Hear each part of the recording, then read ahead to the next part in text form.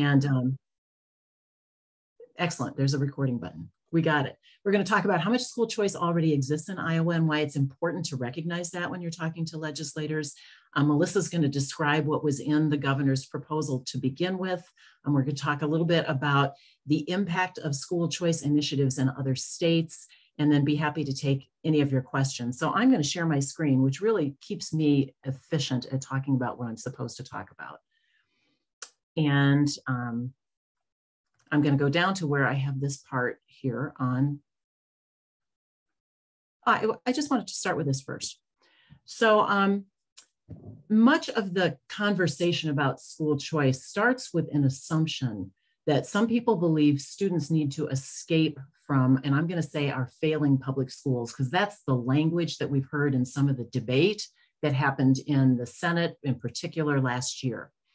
And just to let you know, when you're talking to anybody about our Iowa public schools, we can be proud of them for a lot of reasons. We started a statewide voluntary preschool program as one of the first states to implement that back in 2008, and about 31,000 of our students, 4-year-olds before we got into the pandemic, were in that. And that means our students are more likely to read on grade level, less likely to be in special education, more likely to be successful, tax-paying working citizens who are contributing to our economy and our democracy.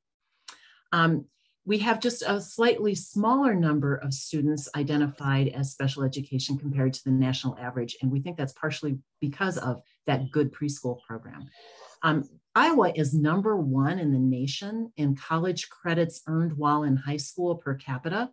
And that's another thing to be proud of, all the tuition dollars we save our parents and the exposure to college level work that we give to our students. Through 2019, we had the highest graduation rate in the nation, almost 92%. I think there's been a little bit of distortion with that due to the pandemic, with other states just graduating all students. So I don't know what it looks like in 2020 and 2021, but we're going to be very near the top, if not the top. And this last one I like too, 82% of Iowa high school students take higher level math, algebra 2 or higher, and that includes 86% of girls and 78% of boys. Now, I want to talk just for a moment about test scores, because I'm going to get into this at the end of the conversation when we see what's happening in other states. The NAEP is the National Assessment of Educational Progress. It is a test that is administered to a random number of students who are representative of every state's population in grades 4, 8, and 11. And it's every year. And in the NAEP scores clear back in the 90s, Iowa ranked in the top of nearly every metric. And so I put the 1990 scale scores on there because when we were #1 in math, 4th grade math, that's when we had a scale score of 221, and we were 11 points above the national average. In 2019, our 4th graders actually scored 20 points higher than that. So when people say, our schools are failing, they're not doing as well as they were in the 90s, we're actually doing better. Other states caught up to some extent. After the pandemic, the 2020 score, Iowa at 240, we lost 1 scale score point, but many states lost more than that for our 4th grade math. So we're now about 5 points above the national average. And you can see the same kind of patterns for reading in 4th grade and 8th grade math and reading as well. So at that time, think of Iowa in the 90s in the top 10, and people will say all the time, what has changed? And our demographics, of course, have changed. We've got double the rates of students who are living in low-income families as we had back in the early 2000s. We've got many more. I think about 6% of our students are students who are non-English speaking to begin with. We've got different challenges with our students, and still we're doing pretty well in comparison to what we did in the 90s with those test scores. But I think the biggest thing that has changed, at least since the 80s, in the 70s and 80s, Iowa spent more per pupil than the national average on our educational system. And what that money does, 80% of our general fund buys staff. It buys our quality teachers and paraeducators and administrators and all of the curriculum and support staff and things that we need for our students to be successful. And from 1990, Iowa was $453 below the national average, and that's where the decline started. By 2019, that shortfall had grown to $1,254.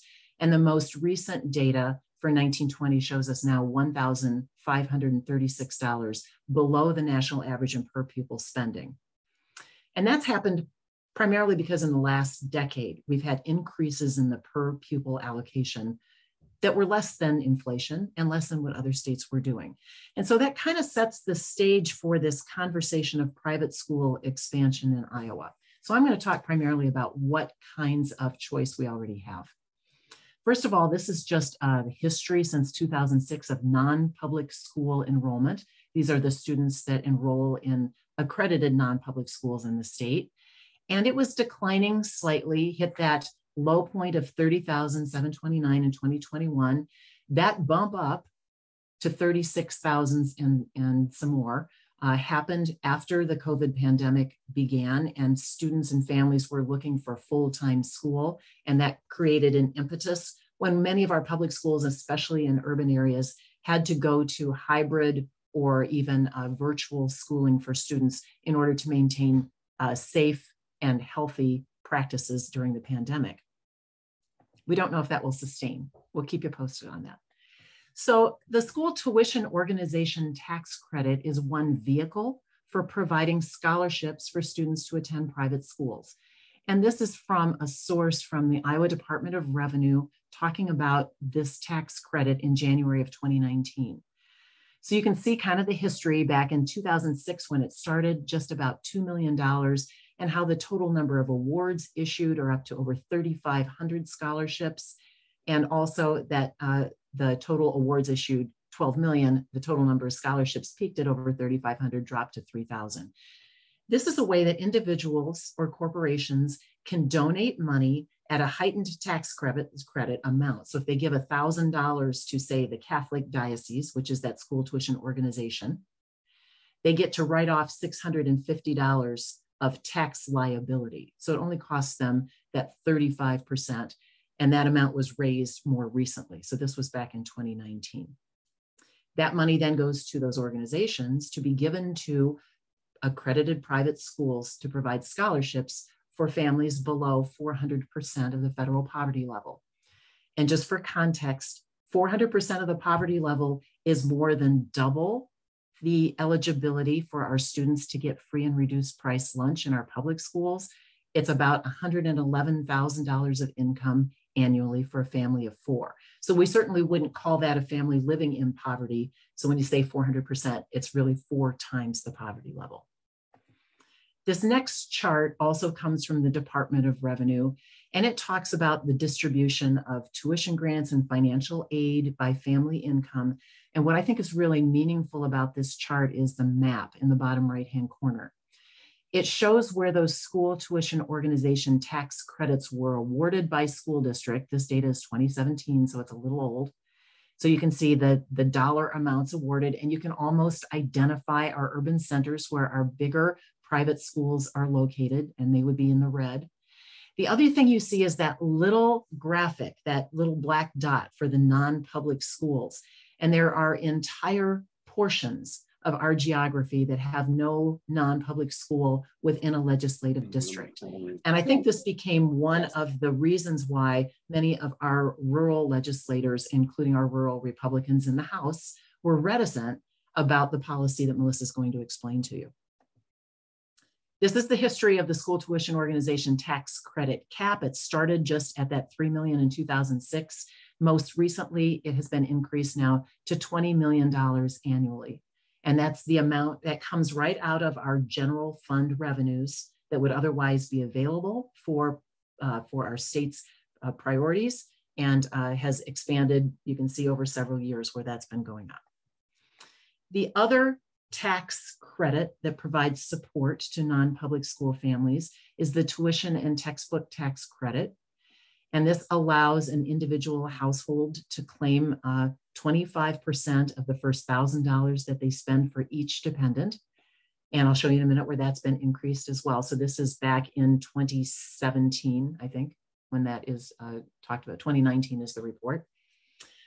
Most of our public school parents also pay fees if they're not eligible for free and reduced price lunch. They pay textbook fees. Those could be, upwards to $100 maybe. So 25% of that would be a $25 tax credit compared to the larger tax credit that private school parents would receive because they pay a greater amount in tuition. Now, in 2021, part of the education omnibus bill that had lots of policies in it, it doubled that tax credit to 25% of the first $2,000, which of course is most likely beneficial to families who pay higher tuition to private schools. And then it also added homeschool expenses to that eligibility. The other recent policy shifts, we've seen expanding school choice. 2 years ago, a new charter school law, which can be a charter school not just chartered by a public school board that's elected to represent the community, but by the State Board of Education, despite the local school board opposition. The open enrollment was expanded without any open enrollment deadline. So now students can determine next Friday, they're going to change from one school to another if their parents fill out the request form and the school to which they want to go has capacity to serve them. And for 5 districts that have concentrated minority and concentrated poverty 2 years ago, they eliminated a voluntary diversity plan that allowed those districts to regulate open enrollment out of their district. And our fear in that, and we'll see the policy unfold going forward, but that was Des Moines, Waterloo, Davenport, Postville, and West Liberty. Concentrated minority, concentrated poverty. We expect to see open enrollment out will increase the concentration of those 2 metrics. And it's not impossible to educate students of low income. It just takes additional resources to make sure they have all of the supports necessary to be successful. So I think what I'm going to do is stop sharing the screen and say one other thing here. Before the expansion of charter schools and the elimination of the open enrollment deadline, we were ranked by the Heritage Foundation, which is a very conservative think tank that supports school choice. We were ranked 9th in the country in school choice available to our parents. And I think that's because of our pretty liberal open enrollment policy, where you can go basically to any neighboring school district or open enroll to virtual public schools. And there are now about 26 or 27 of those programs available around the state. By the way, if a student is going to one of those, they're still allowed to participate on the football team or in the band of their local school district. So it's kind of the best of both worlds in that situation where they can still be connected to that social outlet and those other activities with other students. We have 2 kinds of homeschool available to our parents. One of them gets support from the public school district in curriculum and materials and testing and those kinds of things. And the other is completely independent. And so when we take those 2 kinds of tax credits, the liberal open enrollment policy, the virtual schools, the 2 kinds of homeschool, not surprising that we'd be in the top 10 states in the nation in school choice availability to our parents. The other thing to remember about this is when other studies around the nation say that school choice improved public schools, it's based on the theory that competition makes everybody better, and we already have it. And maybe that's why our graduation rate is #1 in the country. Maybe that's why we have those impetus to expand program so that high school students can have college level work or internships or other things that align with their passions. We're already doing a pretty darn good job. So I'll stop with that and turn it over to Melissa. Hey, Margaret, before we move on, just a couple of clarifying questions. Somebody had asked if the NAEP had been revised in ways that would change the scoring back to when you were talking about the NAEP. The biggest difference is not in the testing questions or how it's administered, but it's now that it's mandated. And back in the early 90s, schools could opt out if they were chosen to participate. Now, if you're chosen to participate, you have no choice and you have to. I think the other difference in that is just to know that Iowans we're really compliant and obedient. When we're told to test our special education students, we make sure that happens. When we see the % of students that are tested in the participation data, Iowa is really high in that, and some other states don't fare so well. Thank you. Sorry to interrupt. No, not at all. Okay, Melissa. Wonderful. Well, thank you again, Teresa and Amy, for the invitation to join Margaret tonight in presentation. I would be remiss if I didn't highlight, I am also a product of public schools. I see a couple of my friends from the Iowa City area. I am a product of Robert Lucas Elementary, Southeast Junior High, and Iowa City City High. So Nancy Porter, that was for you. I am going to share my screen now and share with you kind of some of the things that happened last legislative session and a perspective outlook for what we think we can anticipate frankly, starting on January 9th, which is when the legislative session is supposed to begin here for 2023. So we're gonna kick it off with a little levity, because if we don't have levity after the outcome of Tuesday night's election, we're already sunk, folks. And I know that you are a group of passionate people, and we are hopeful that many of you will continue to help us in our advocacy to push back against some of these harmful proposals. So many of you are probably familiar with the Duffy cartoons, used to be run on the Des Moines Register. This was one of my favorites that came out shortly after the beginning of the last legislative session. And if you happen to be joining us and you aren't looking at your screen, it just is a picture of the Golden Dome in Des Moines that says, "I just proposed the craziest bill of this legislative session." And then there's another word bubble that says, "Oh yeah, hold my beer." And that's kind of what it felt like for those of us that lobby on behalf of public education. And quite frankly, probably felt like that, for a lot of the colleagues of Amy and Margaret and I that also lobby on behalf of their clients last session. But I'm afraid we're going to see a lot more of that, particularly with the outcomes of the election on Tuesday night. For those of you who are not aware, we are now going to have a Republican supermajority in the Iowa Senate. So with 34 Republican senators and 16 Democratic senators.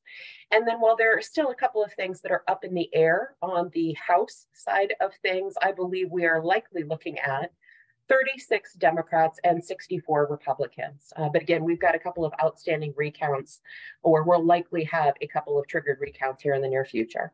I'm going to skip over some funding things. Just know that we have been inadequately funded for quite some time. I believe that this was quite intentional. I think, as we have seen in other states, as I'm sure Margaret will highlight in her discussion of what we've seen in other states, when people want to push forward quote unquote school choice proposals, and we call them voucher proposals because that's what they are. When they push forward voucher proposals, often before they do that, they try to starve out public education. Quite frankly, they try to create reasons why they are suggesting that public schools are inefficient or insufficient in providing quality education opportunities. Part of that can be done through inadequately funding such an important public education system. And just a couple of things I want to remind folks as we walk through what happened last session and what we think is going to happen next session. Remember that our public education system not only does all of the wonderful things that Margaret talked about, right, including achieving incredible standards across the country.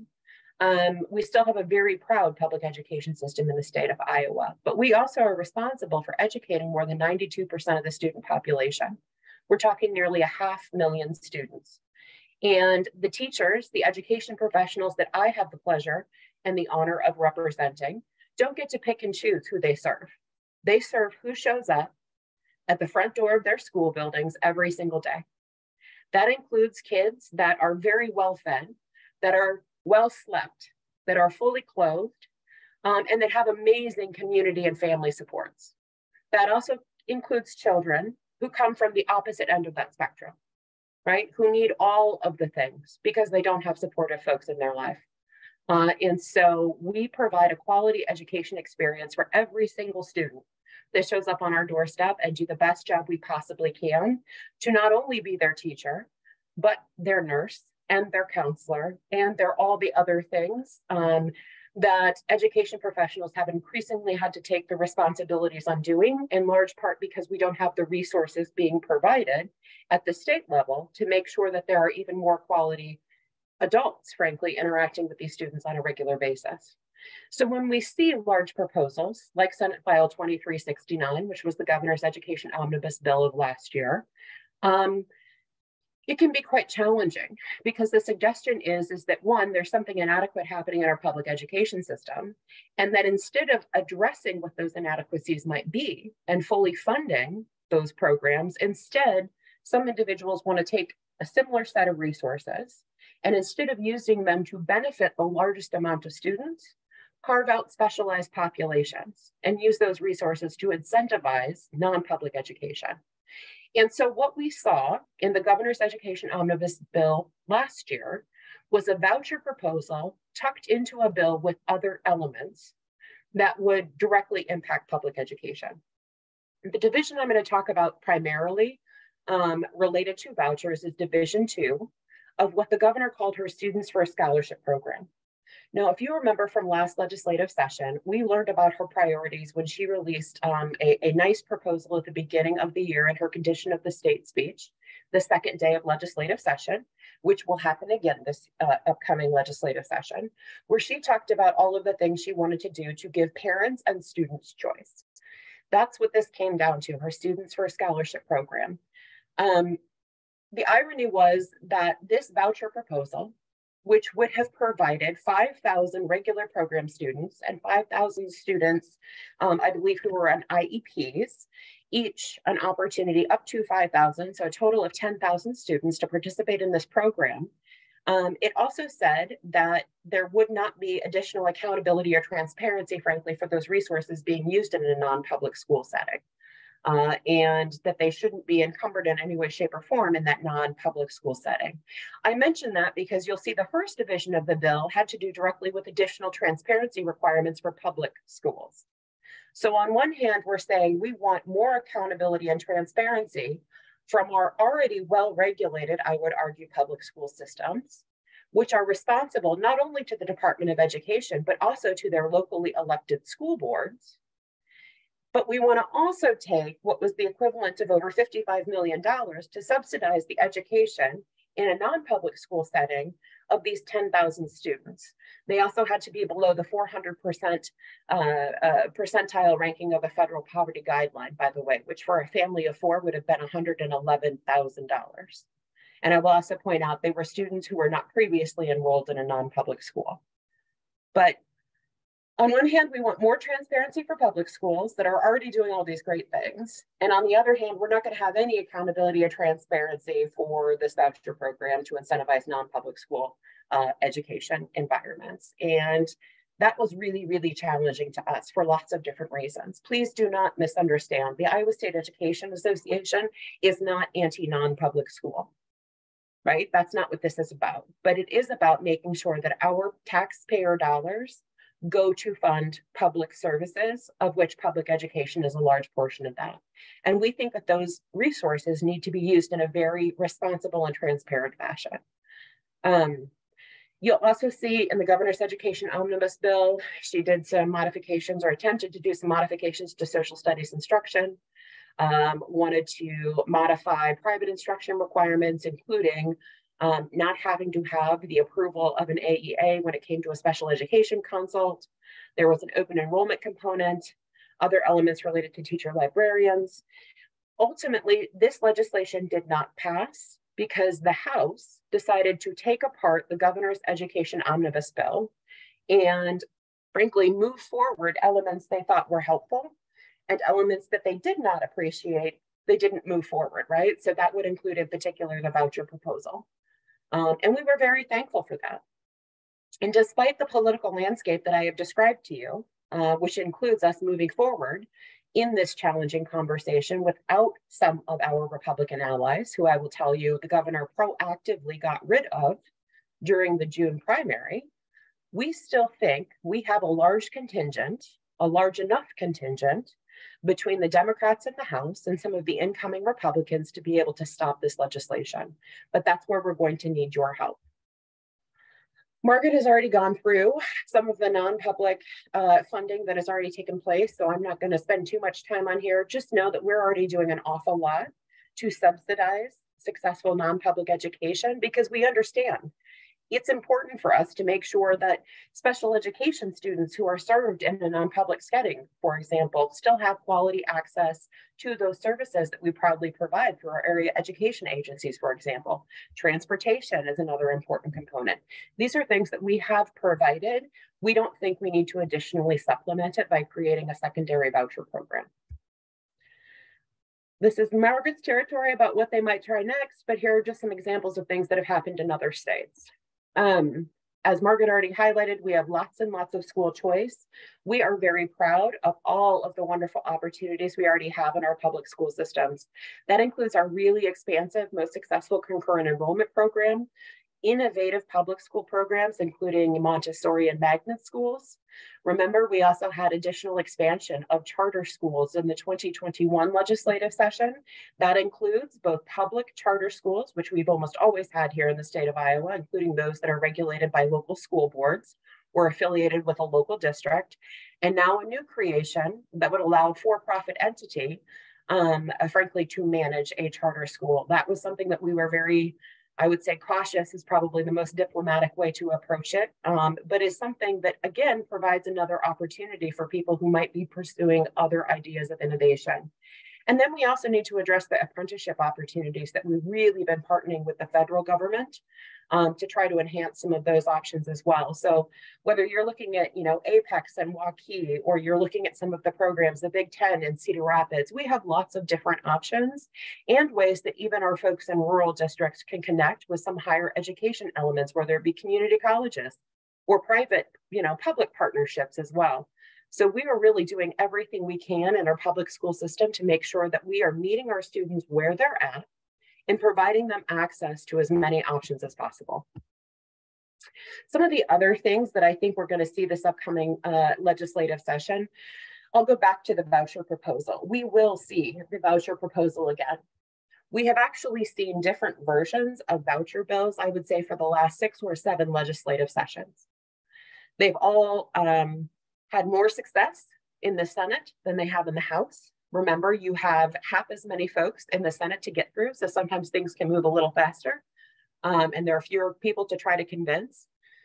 We will see a voucher proposal again. Now, I will say we have heard rumors, and I'm always hesitant to repeat the rumors because I don't want us to become the purveyors of our own self-fulfilling prophecy, right? But we are hearing rumors that there is going to be a connection between the most recent voucher proposal, or the governor's new voucher proposal, and supplemental state aid, the SSA rate that was 2.5% this last legislative session, in which on average has been obviously not keeping up with the rate of inflation, which is now quite high, but on average has been less than 3% here over the last decade and has been absolutely inadequate.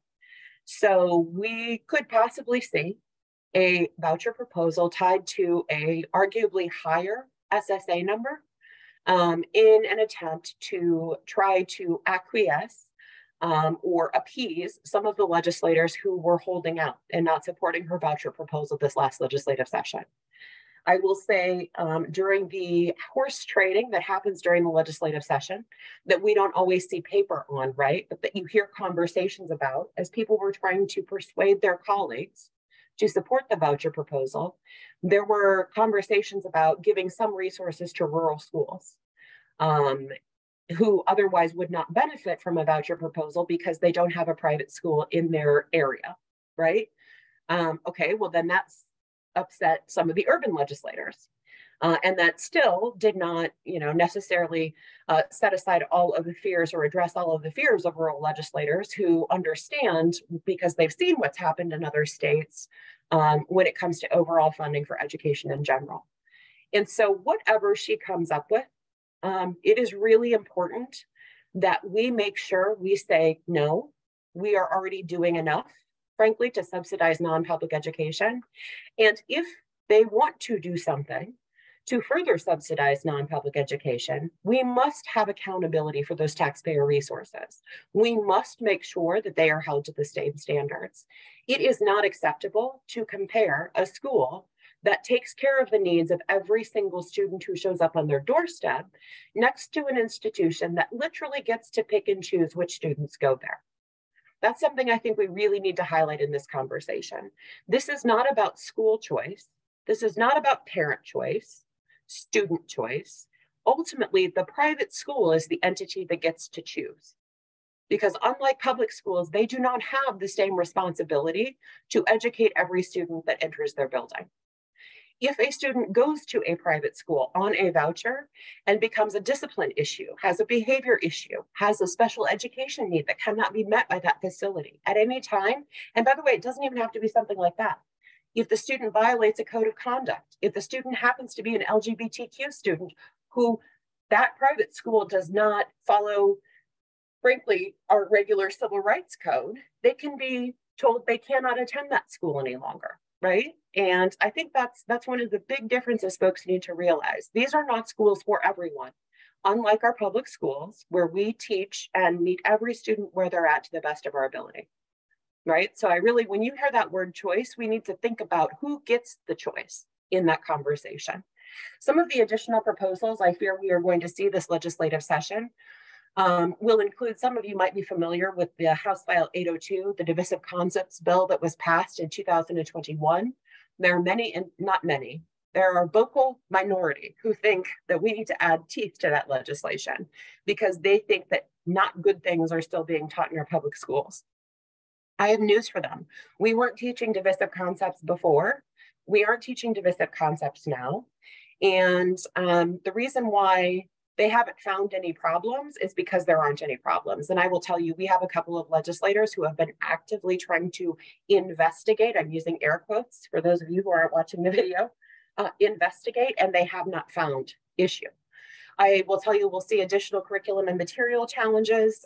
If you all, I'm sure many of you are aware, Jake Chapman and his sinister teacher comments and his wanting to redefine what obscene materials were and what should and should not be shared, with students, and his penalties for teachers. Guess what? That was one victory Democrats had on Tuesday night. It was getting rid of someone who literally threatened educators and thought all curriculum and material be challenged.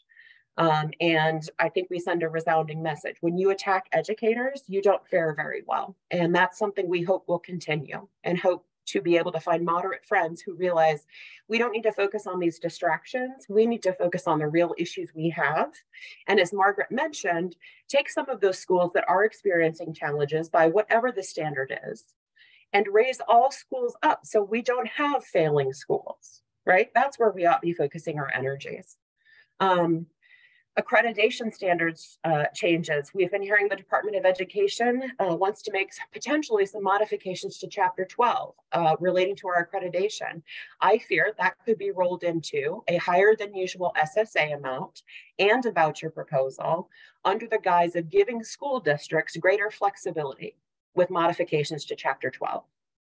I think we're also going to see additional anti-LGBTQ legislation, perhaps a return or a revisit of bathroom bills, for example. I think we're going to see additional attempts to address the quote unquote staff shortage issue by continuing to push reduction in quality pathways for teacher licensure. We saw that last year with some different proposals that would have greatly reduced the standards for someone to become an education professional in the state of Iowa. I think we'll see it again. And then I do think that we'll see proposals related to school safety.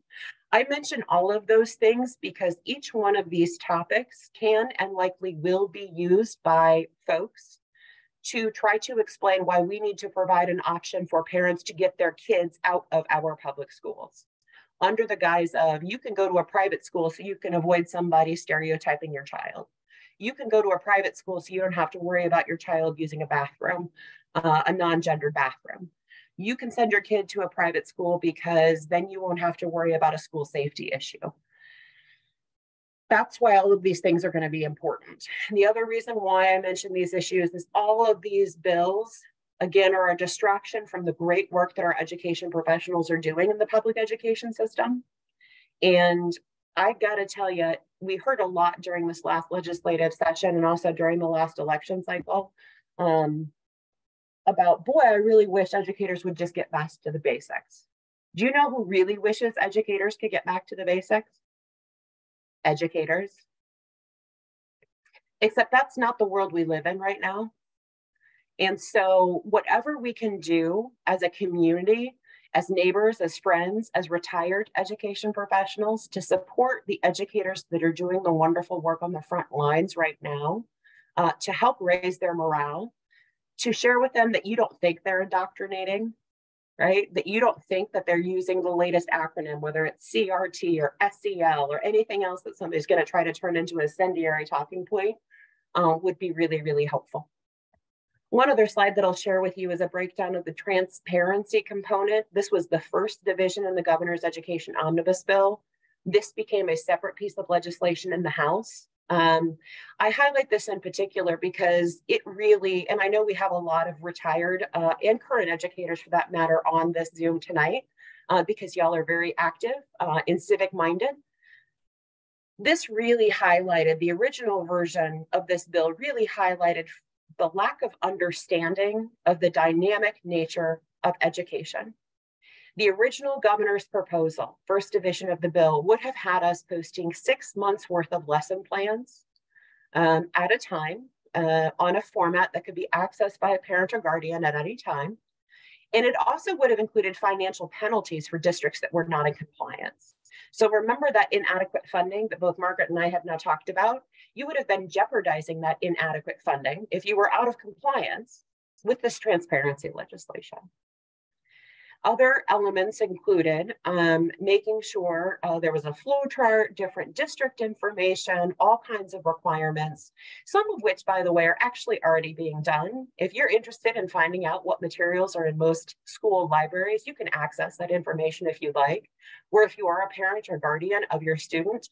I'm sure if we actually had raised hands, many of you would say, I actually get too many emails from my kids' teacher, right? Whether it be through the Canvas system or some of these other mechanisms. But the entire argument was this assumption that parents weren't getting access to information when we know that's not true. But then to suggest that we need to micromanage educators and then provide different pathways for people to challenge those resources is very clearly a lack of trust of the education professionals. It's not respecting the experts and the professionals in these conversations. And it's also not being respectful to local school boards that, again, are elected, unlike, by the way, the structures in our non-public schools. So ISEA did work in a bipartisan fashion to make modifications to this proposal that we actually thought could be implemented. And that would have included, by the way, making this not apply to our special educators or special education professionals, because that is also a very challenging environment that, again, is incredibly dynamic in nature. It started out in a place where you would have not been in compliance if you had mentioned the Ukrainian war, if that wasn't previously reflected in your lesson plans. Or does anybody remember this last legislative session, one of my idols, Madeleine Albright, passed away? If you had mentioned that, or you had used an internet website or something to go over the history of Madeleine Albright and the impact she had on our world and world politics, and not immediately updated your lesson plan, you could have found yourself in non-compliance. Or if your substitute who was covering your classroom because you were out of school because of COVID didn't make those updates, and an administrator didn't make those updates, you could have been out of compliance. This is the kind of micromanagement and distraction that is happening to try to fuel these hyper-partisan national narratives. The public schools are not doing what they're supposed to. This is what we need to get away from. We need to go back to respecting the professionals for the work that they do and making sure that they have all the resources they need to provide a quality education to every student that shows up in our school district. I will stop talking now. I'm sorry, that was pretty long. Amy, you know, Margaret and I both can go on. We're very passionate about this subject. I'll stop sharing my screen.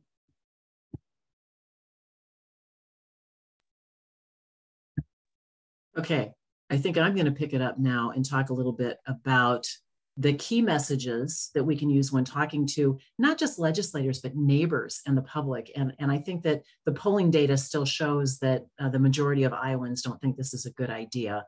The source of this is, and who knows, the supposition of why we're talking about this policy so fervently, if it's about politics or further aspirations or, paying back those that got certain people into office. I don't know. But one question I'm asking every legislator and candidate that I visit now is, how many parents in your district did you hear from asking for this proposal because they couldn't afford to send their child to private school? And In the last dozen or so conversations I've had, the answer is the same, 0. So it's not because somebody can't get into private school. And indeed, the subcommittee conversations that we all were at in the Senate last year, it was people who already go to private school who wouldn't be eligible for these education savings accounts, and homeschool parents who wanted to expand, who were there saying we need to do this and expand it as quickly as possible. So I'm going to pick it up here with some of the key messages. So, and Melissa already articulated these, so it's just going to echo some of those, that we really have an unlevel playing field because public schools have more stringent rules and the privates don't have to accept all students.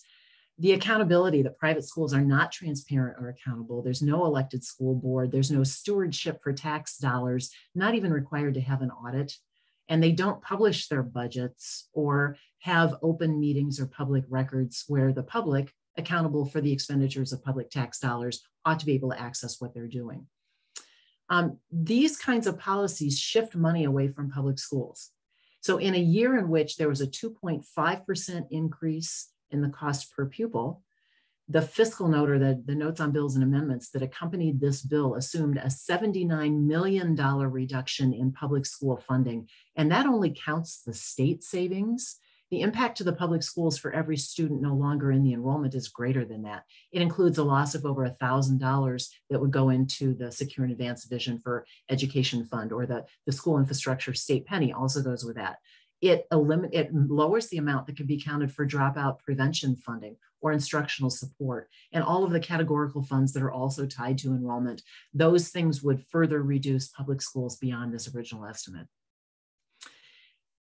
There is no consistent study, especially controlled study that's peer-reviewed, that shows that students do better, either in the public schools left behind or in the private schools to which they go, based on an education savings account. And there's lots of other evidence around circulating that's not of very good quality to show that that would happen.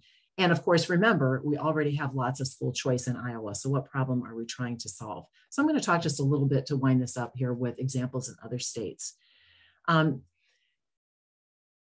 We are, by the way, hoping that the recent expansion of open enrollment may make this voucher call for action less attractive for some House members, but in many of the rhetorical comments about the bill that happened during the election, most of which from the governor. I mean, I didn't hear a lot of legislators leading on this issue, but she's talked about both Florida and Mississippi as good models. So I want to take a look at those. So remember, I talked about those NAEP scores at the beginning, that every state participates in that. So it is true that Florida was in the bottom half of states in NAEP scores before they had their education savings account plan, and now they're near the top. So we want to explain, why is that possible? Is it the existence of the voucher plan that improved outcomes for public school children? And clearly it isn't. So here are the other things that happened. They had a statewide initiative called Every Child Reads, which provided resources and training for public school teachers all over the state to improve reading instruction. And they created their new universal preschool for 4-year-olds at the same time. Florida also invested in increasing teacher pay along the way to be competitive with that. They also had a retention of non-proficient students in their prior grade, primarily 3rd graders. So why is that important? When you dig into that data, NAEP is applied to 4th graders. So if 3rd graders who aren't proficient in reading are kept in 3rd grade, then the 4th grade test scores ought to automatically go up because you're testing a different pool of students. Likewise, the students with special education, individual education plans were allowed to take their voucher to a private school, and private schools popped up marketing to these 2 groups of students. If your 3rd grader was stressed with testing, come to our private school. We'll take care of them, make sure they have everything they need, but they won't have to go through all those awful assessments. Or marketing to students, to parents with students who have special education needs, saying, we have a school designed just for your student. We'll be happy to take that education savings account and serve them. Those are different from, I would say, the good quality mission-driven religious private schools we have in Iowa. Those more tend to be for-profit, smaller private schools marketing to particular populations. But they removed over 60,000 special education students from the testing pool in NAEP, and then the non-proficient students as well. So before the new NAEP scores came out, I looked at the most recent scores the prior year and looked at Iowa 8th grade students and compared those Iowa 8th grade students who are not receiving special ed services, so they're called our Iowa regular education students, to Florida regular education students, 8th grade, and our Iowa kiddos had a scale point higher than similar Florida students. Now, Florida is near the top and NAEP, we're in the middle. How can you explain that? It's because we're testing different pools of students. And it's not because our students on a comparison apples to apples basis are doing worse. The other thing about Florida is they had a more accountable system for their private school expansion. None of these are requirements were in the bill that Melissa described that was proposed last year in Iowa. They have to ensure all staff submit to background checks. They have to return any funds for which services are not provided. They have to administer the state assessments and tests for all the students who are attending. And they have to annually submit to an independent audit if a private school receives $250,000 in scholarship support from the education savings account. And there's lots of information on the accountability mechanisms on the Florida Department of Education website there. Not only are those things not in this legislation proposed in Iowa, but it is actually the opposite.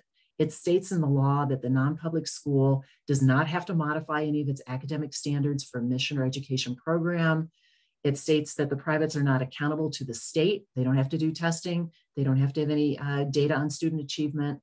And I really wonder then what the quality of the choice that the parent can make when they don't know how students like their student fare in the educational outcomes in the private school they might be choosing. This last statement really drives me crazy because I wish our public schools had this. It says the private schools are to be given the maximum freedom possible to provide for the educational needs of the school's students. You know, why can't we have that too? They actually prevent the private schools from having any additional accountability associated with the stewardship of those taxpayer dollars.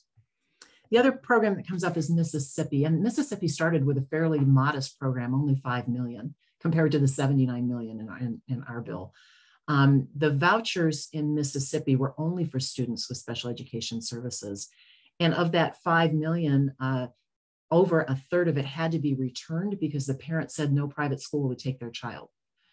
In both the Florida and Mississippi programs, often parents had to sign away the right to access to special education services for their child if their child was going to be in a private school. And there's a report that was done in Mississippi that motivated the legislature to change some of the things they were doing there because it wasn't working.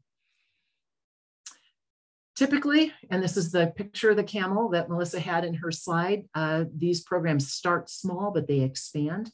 The way I put this, the camel's nose under the tent is soon followed by the humps.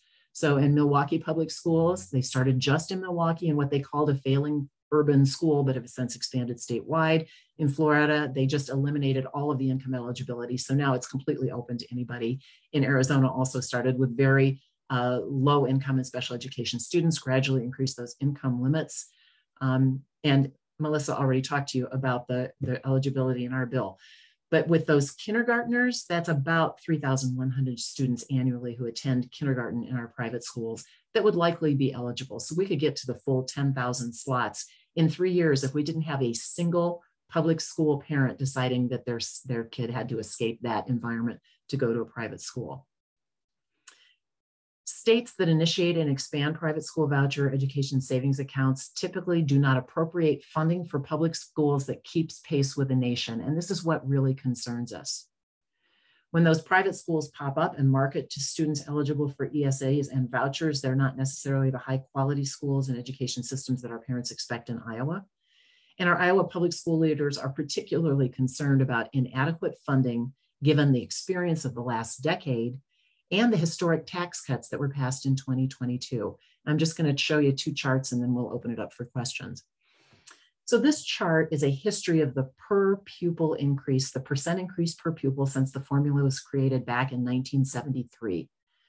And in the first half of this chart, up through 95, there was an automatic pilot indicator, a formula based on inflation and growth in property valuation in the state, some other economic factors that just said, the economy has changed by this much. This is how we should fund schools. Isn't that marvelous that we look at actual economic indicators to decide how schools should be funded? But then in 94, it came off of that, what they called automatic pilot, and the legislature started deciding ahead of time for the first half of this period of time what the school funding would be. It was the year prior to the year when they were settling the budget. That practice stopped in the middle of this time period by notwithstanding the law, then was completely repealed when we got to 2018-19. So the most recent experience out of the last 13 years there, in only 12 of them has the increase per pupil been higher than our cost of doing the business of school. That's that orange band you see. 3 to 4% increase is what it takes to age our salary schedules, pay employee benefits, keep up with the costs of fuel and buses and all the other inflationary costs of providing curriculum and materials and heat in the buildings, et cetera. And this year in particular, 8 or 9% inflation, we're well short of what that takes. And this is a picture out of the fiscal note that explained the tax cuts, and I circled fiscal 27. So we're looking just 3 years down the road in our budget making time frame. That's a loss of $1.8 billion in revenue out of a $9 billion budget. So you're talking about 20% loss in revenue. Now we're pretty flush right now. We've got lots in the state coffers, lots in the taxpayer trust fund, but it won't take long for that $2.5 billion to be completely gone. And at the same time that we are underfunding our public schools, how can our state afford to take on the additional burden of funding our private schools and eventually our homeschool parents? It's a perfect storm in terms of budget and policy. So I'll stop at that and happy to dialogue about this and take any questions that you might have. But I think one of the biggest things that we can ask our new legislators in particular is how many of your constituents have come to you saying, I can't get into a private school because I can't afford it, asking for this legislation? What problem are we trying to solve? Thank you, Margaret and Melissa. That is a lot, and it is wonderful information. I really appreciate you guys doing this for us. Before I read a couple questions, and then you guys can raise your hands too, I did want to commend two legislators who are joining us. One, a representative-elect, and another a senator, Senator Cornbach, who many of you know, who is one of our educational experts up at the Capitol, is on and is a great Ames League member. And then we also are joined by Eleanor Levin, I hope I pronounced your name right, who is with the Iowa City new delegation. They got a whole fresh new delegation of legislators coming to the Capitol. It was just elected, and thank you guys for volunteering, or not volunteering, spending so much of your time trying to make Iowa better by running for office in this crazy environment that we have now. So I just wanted to introduce them and let you know they are also on the call. If I missed somebody, I apologize. Feel free to jump on. I think I caught everybody. But one of the questions I know that came up early on in the chat was Representative Height, having been one of those individuals who opposed the voucher bill and was on it, chaired education, lost his primary to Helena Hayes, who will be coming in. I think somebody had asked if you knew who might be the new education chair. I think that's what the question was. No, is the answer. They have not made those decisions yet. We are hearing some challenging issues. Amy, do you mind if I share my screen one more time? Because I saw that there were a couple of issues folks asked about, whether or not we'll have folks who are still willing to stand up and say no to vouchers. I will not be sharing these slides beyond this brief presentation, but one of my other jobs at the Iowa State Education Association is being our senior government relations professional, which means there's a political component to the work that I do, and I appreciate you're a nonpartisan organization, a bipartisan organization. Believe it or not, so is the Iowa State Education Association. And we really highlighted that by engaging in some work with our GOP allies during the 2022 June primary with our political action committee. And we made a number of recommendations for people who stood with us and other advocates for public education in opposition to vouchers. Unfortunately, we had one person remain standing after the governor, quite frankly, engaged heavily in taking out members of her own party because they stood in the way of her voucher proposal. And I just want to let you know the kind of investment we were up against, just so you have just a point of reference. And I know we're talking to a very politically astute group of folks that you've got on this call tonight, Teresa and Amy. More than $600,000 was spent by pro-voucher groups to get rid of the 5 recommended Republicans that ISCA worked with during this last legislative session. And I will tell you, for the first time, we just saw a recent lobby registration for an in-state advocate for a group called Americans for Prosperity, which is a Koch brother funded organization. They're going to be working with Sandra Conlon, who many people know up at the State House. She's worked on a whole host of issues, and she can be quite persuasive. She's going to be a formidable opponent. But this will be the first year in the 2023 session where they will have an in-state lobbyist. That's how serious they are about moving with this voucher proposal. We also saw investments from the American Federation for Children, which is an organization that was created by the DeVos family. You might remember Betsy DeVos serving as the Department or Secretary of the Department of Education under Donald Trump. And then the Family Leader, which is not surprising, right? They, of course, support parochial education institutions. But to your point about Dustin Hite, this was the kind of mailers that were sent out in his district. And he was a very well-respected member of his caucus and by many legislators on all sides of the aisle up at the State House, and someone that we had a very good working relationship with. But these were the lengths that they went to go to get rid of him, to get him out of the way. I will tell you, Helena Hayes, who has replaced him and will be joining us at the State House in January, happens to be one of the founders, I believe, of an organization called the Innocence Project. And many of you might remember her if you listened to some of our subcommittee discussions on Jake Chapman's bill related to sinister teachers and on some of the other materials, in particular, speaking up against resources for LGBTQ kids that are in libraries across our state. And so there's been a full court press to turn folks over and to have people who support vouchers in the legislature. I will tell you, since that primary, we have gone on to make additional recommendations for Republicans in the House, including Representative Gary Moore, who was the most recent appropriations chair in the House Republican caucus, who refused to let the voucher bill go through his appropriations committee. Mike Sexton is another example. He's a former leader in the House Republican caucus. Representative Megan Jones, Representative Brian Losey, Representative Brian Best, and Representative Brent Segrist, who to my knowledge was the first House Republican who stood up after his election in 2020 and said, I'm not supporting vouchers. And when we can find someone who is willing to say that out loud, even if it's not popular with Governor Reynolds, it helps us set off a domino effect where other people think it's safe to express their opinions as well. To Margaret's point, we're not hearing overwhelming public support for a voucher proposal. Most people would prefer those resources be utilized to better resource our public school system, because people like their public schools. They like their public school teachers, right? And that's where they would prefer the resources be spent. And so what we need to do is make sure that we help to educate not only the incoming legislators, but also those existing legislators who, with all due respect, some of them have not been in a school building since they graduated from one.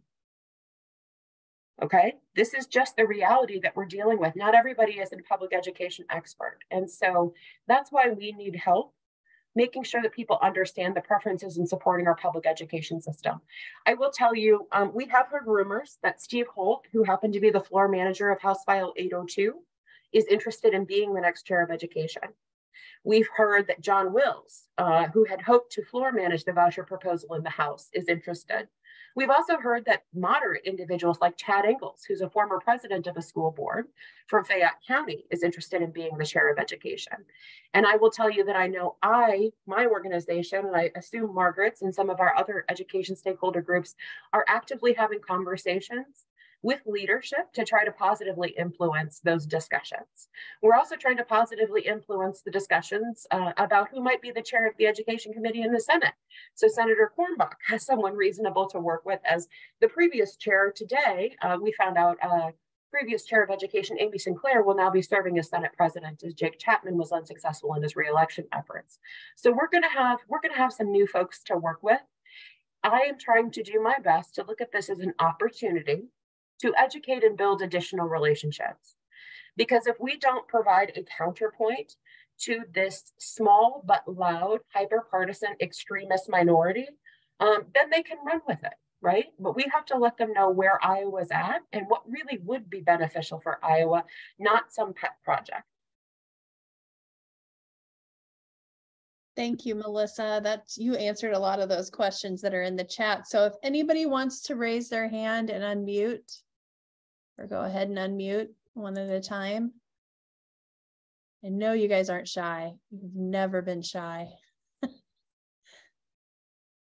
you have questions or you don't even know where to begin, right?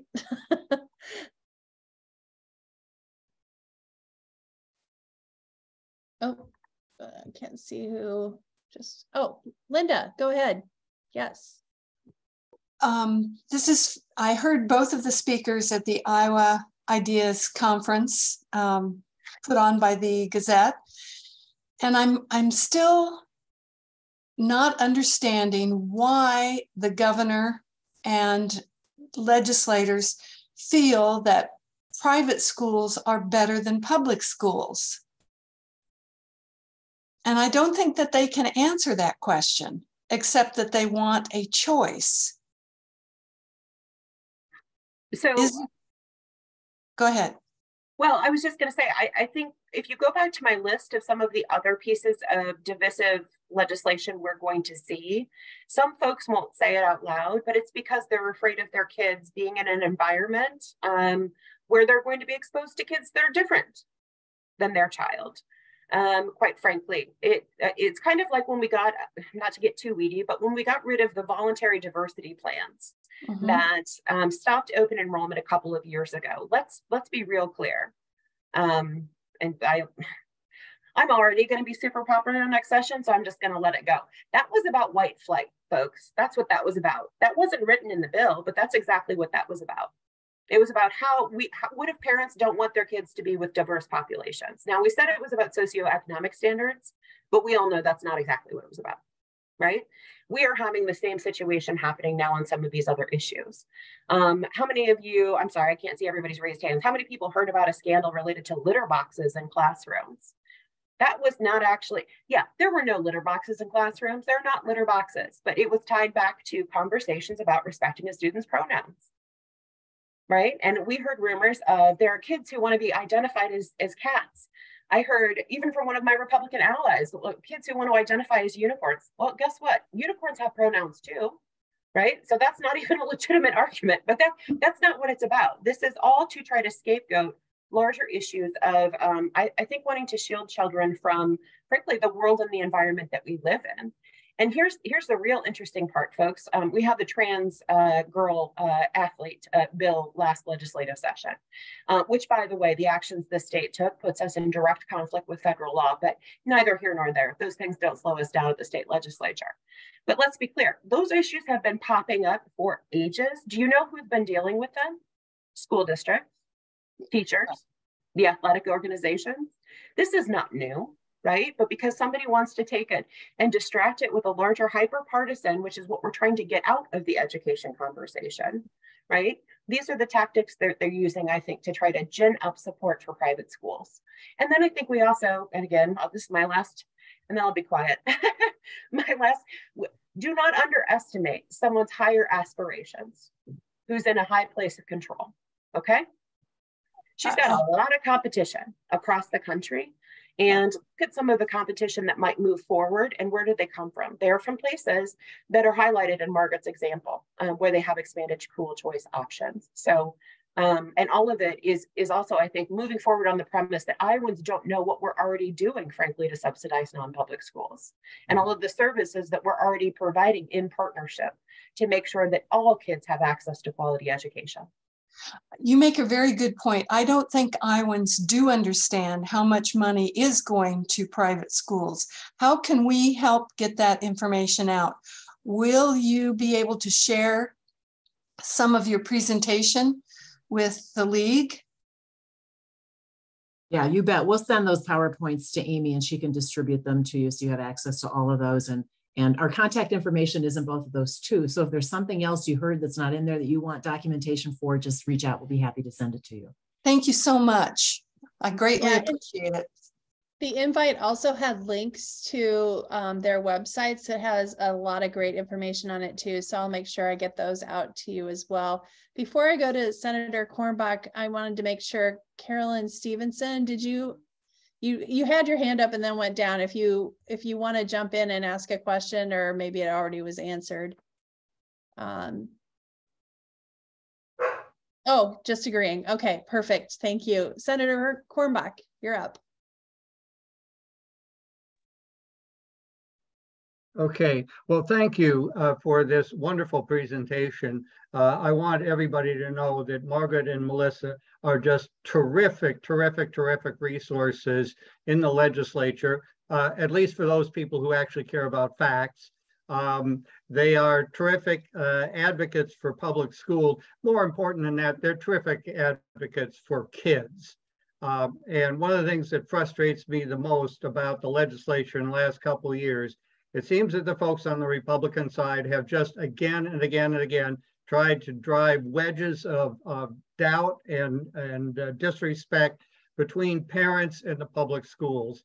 I just wish the adults would quit fighting with each other and join hands and focus on the kids. But that's not what we're doing. I just wanted to add a little bit. Margaret touched on a couple of ways in which school funding is very complicated. It is even more complicated than she hinted. But the key thing, the core thing that we vote on every year is something called a state cost per pupil. All right, that's basically how much school districts are allowed to spend on each kid. This year, it's $7,413, $7,400. Over the last 6 years, had we simply kept up with inflation, it would be $8,100. So we're more than $700, $742 short of keeping up with inflation. That's about 10%. All right, we would need to increase the state cost per pupil about 10% just to get even with past year's inflation, not including the inflation that's going on right now. For $742, what could you do? You could put a new laptop in the hands of every school kid in Iowa with a couple $100 left over for up-to-date software. Or if you add it up over 20, 25 kids in the classroom, you could cover the salary of a teacher's aide to double the amount of personal attention kids get. Or you could put about $15,000 more into that teacher's salary. And boy, that would, I think, help to deal with this teacher shortage that we're talking about. Talked to a little conference at Iowa State a week or so on that very subject. They're very concerned.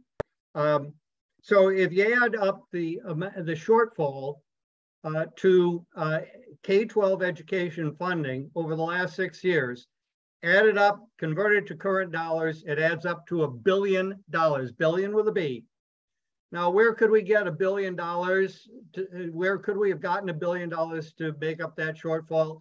Well, the governor is very proud about boasting about our $1,900,000,000 of surplus. She's been piling up a big surplus instead by shortchanging our kids' future. By the way, we're also $500 million short of inflation for higher ed. So these are facts that I've shared with as many people as possible. You need to promulgate those on out to everybody you know of. And let's see if we can't get a better allowable growth, is what I call it, or supplemental state aid number this year. Thank you, Senator, and thanks for everything you do up at the Capitol. Jane, you have a question.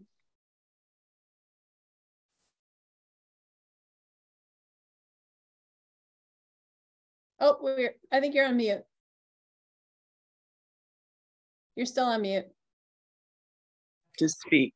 There you go. Okay. Uh-oh, you went back on mute. Sorry. My question is, do private school students have to take those National Assessment of Educational Progress?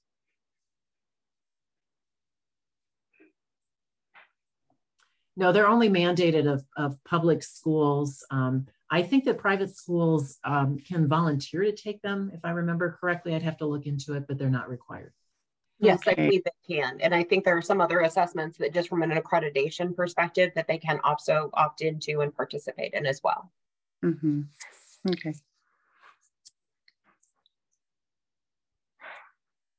Great, thanks, Jane. Renee, you're up. So could you repeat those numbers that you said, how much this year we were spending per pupil versus what we should be spending? I just think my numbers just got, I don't know if I wrote them down wrong or what, but I didn't understand where it was, we're $700 some short every year from what we should be spending versus what we are spending. I've cranked the numbers. I'm a retired economics professor, so you know, I've done this a few times over my career. The shortfall, the comparison was figuring everything exactly the same between the two, between the reality and the alternative.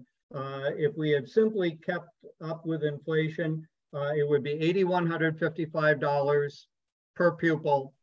What we're actually doing is $7,413. So the difference is $742 per pupil. By the way, that's for ordinary pupils. If you want to talk about the kids who are on special ed, the way we do special ed with the state cost per pupil, it's a multiple, it's an additional weighting, all right? For the kids with the severest special ed needs, the shortfall relative to inflation this year alone, $2,775 per each of those high need kids. Wow.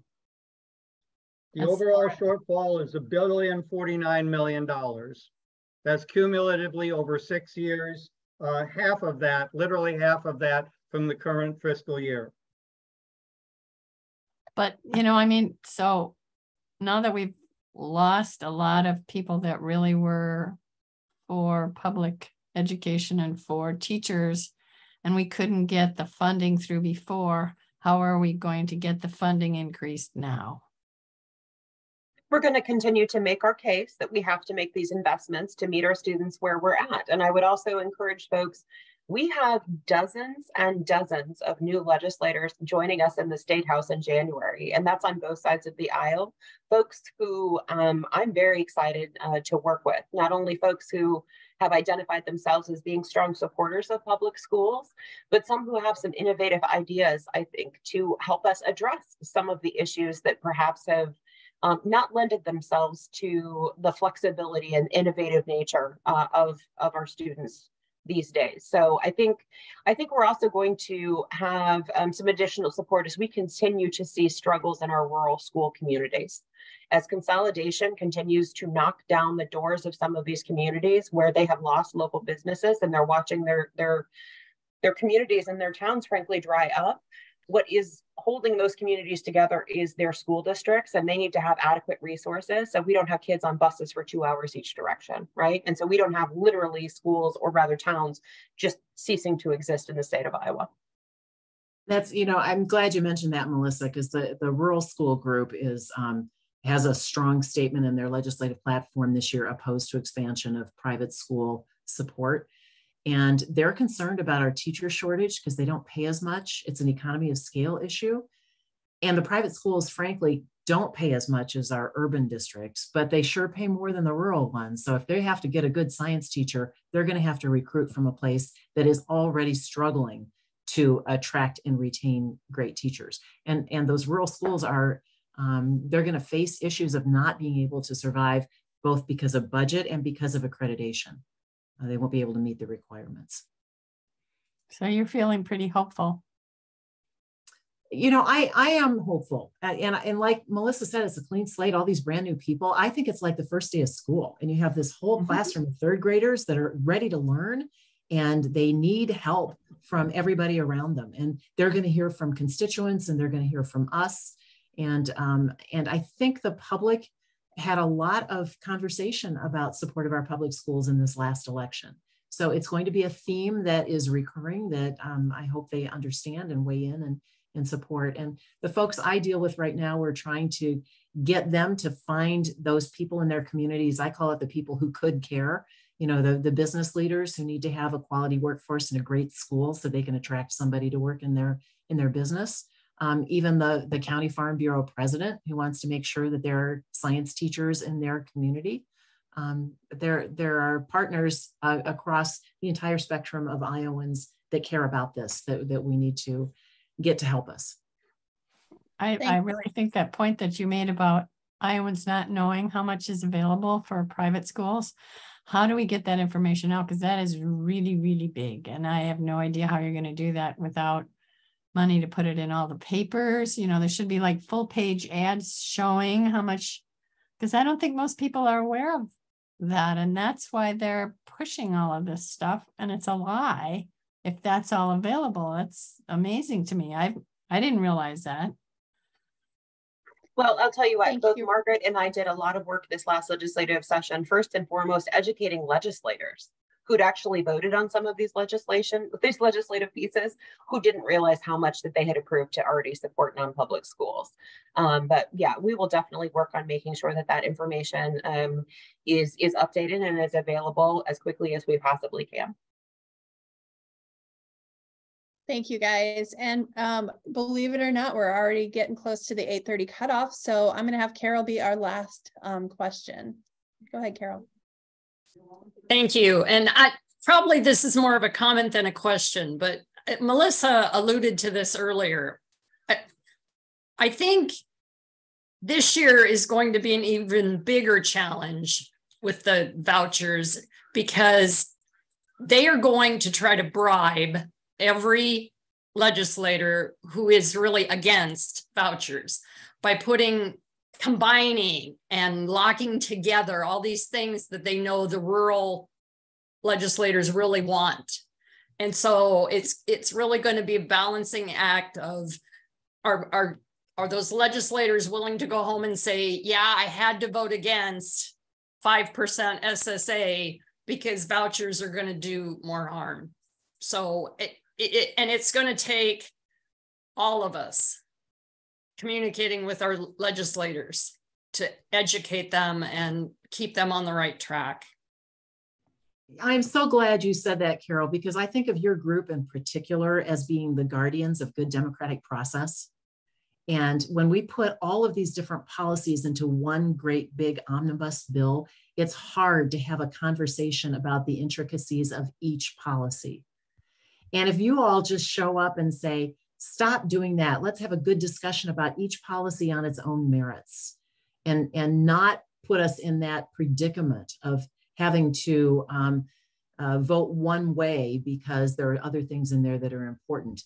And that's, you know, the democratic process really is about, let's talk about these policies and decide if it's good for Iowans or not. That's such a great way to end this. Guardians of good democratic process. Thank you, Margaret. Thank you. I just want to thank Margaret and Melissa again for spending an hour and a half of their evening with us on this issue. I know we will be in touch with you on how we can help. We do have some good letter to the editor writers, great way to get information out to the public, as you all know.